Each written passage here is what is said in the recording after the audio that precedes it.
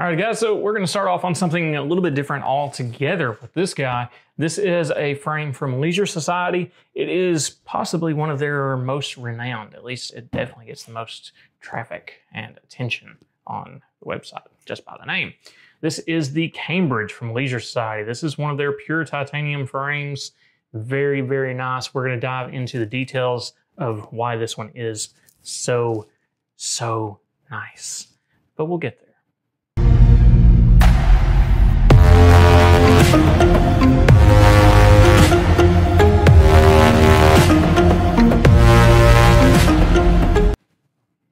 For starters, if you're new to the channel, do me a favor, hit that subscribe button down below and just go ahead and hit the like button too, because I promise you will enjoy it here and it helps support the channel. Then we can continue to do these incredible reviews on really elusive and exclusive pieces of eyewear within the industry, both sunglasses and glasses, tips of how to take care of them and keep your glasses looking and functioning their best.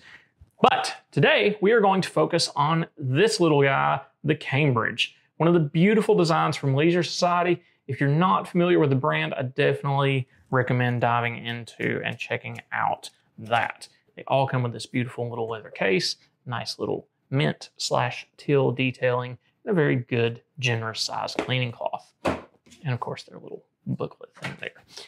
I'm not huge on that. I love the boxes. They're nice. But what we care about here is this, the frame itself. So the Cambridge is one of their pieces that is a true solid titanium. This is what you get in their higher end pieces. These are going to be around the $1,000 price point and beyond for the full titanium frames. What's really cool with these, and we haven't seen it in a lot of frames in a lot of years, is a true enamel finish up here that just has beautiful detailing throughout. And you've got your nice little star logo there. These give me a really cool kind of an old Western vibe. Very timeless, very classic. It's just a shape that has been around for a very, very long time. It's really, really well done. What's really cool, I know, I'm gonna keep saying really and cool and all this stuff. You've got your little key detailing here, literally a key. I meant key detailing when I said a key, because that is the key into the Leisure Society Club. Yeah, that's their thing. What that amounts to is a registrable frame and access to all sorts of really cool things. We're not going to get into that too much because we care more about glasses here. I care more about glasses here. Let's see if we can get this to show up here. You can see it a little bit. There's some really nice attention to detailing on these, laser etched into the titanium before that 18 karat finish is applied, to just carry that design that I was pointing out earlier within the enamel on into the top of the frame, etched all the way around. That is all the way around the rim of the frame, not just across that top edge. Beautiful detailing, even in the nose pads. I believe these are ceramic and then 18 karat plated. I'll have to check on that. They could be titanium as well. Yeah, I'm going with titanium on those. What's interesting with these, we don't see a whole lot of spring hinges at this caliber of product. The reason for that is typically spring hinges will fail. They have a set lifespan, a set number of times they can do that before the spring hinge is actually done. Finito finish, you have to replace the entire pair of glasses or pay just probably more than some of the glasses cost in order to get that replaced. Don't mind me just checking the alignment of this frame as I'm going through and doing the video. Isn't that always fun? But the spring hinge on these is actually something I haven't seen done in many, many years. And that is, it is a truly rebuildable spring hinge. You can't tell it quite on camera, but you've got your mounting point here to where that can be all pieced back together. The overall feel of it is really, really nice. There is a good, I told you, I was gonna keep saying really in this video. Somebody's gonna count me out on how many times I said it. I'm sorry. Now, the spring hinge here. Very, very nice. See, I changed it up on you.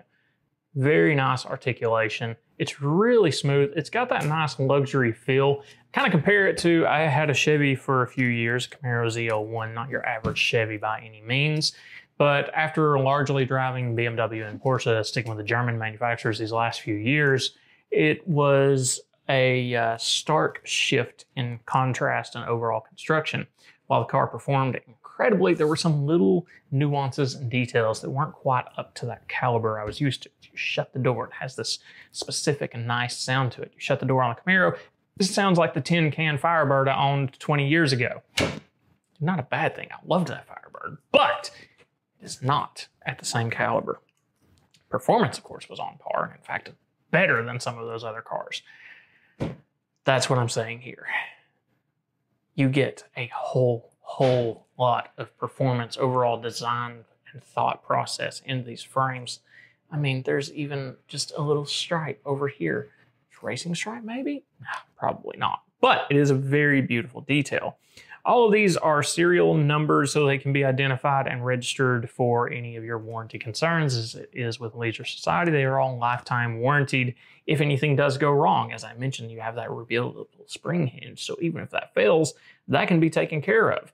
All handmade in Japan, which means, of course, the thought process and the detailing truly comes to life, not just from the designer's eyes, but in the quality of craftsmanship. Really nice piece there. Had to throw the really back in there one more time after that little rant about reallys. So let me know your thoughts on these, what you thought of this frame, this review itself. Give me your feedback down below, and I'll catch you next time, because that's all I've got. The Cambridge, it stands on its own. It's just a beautiful piece. I'll have the links down below, of course, if you want to grab your own. We'll get there. We'll make it work. I'll catch you guys next time.